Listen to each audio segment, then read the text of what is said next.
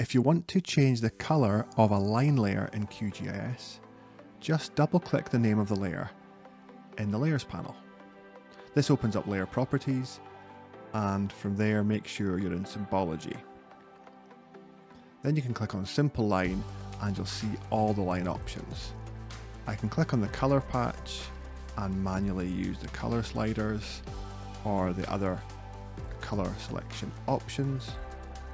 But in this case, I'm going to click on a little drop down at the end of the colour patch and just choose one of the standard colours. Then I'll click OK.